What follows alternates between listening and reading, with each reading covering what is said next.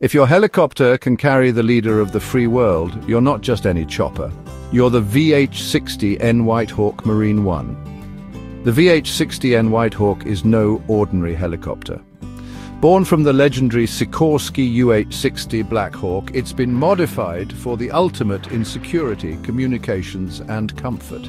Introduced in 1988 and operated by the US Marine Corps, it's a flying fortress for the President and other top officials. With a crew of 4 and powered by 2 General Electric turboshaft engines, this bird can soar at 165 miles per hour and cover 360 miles.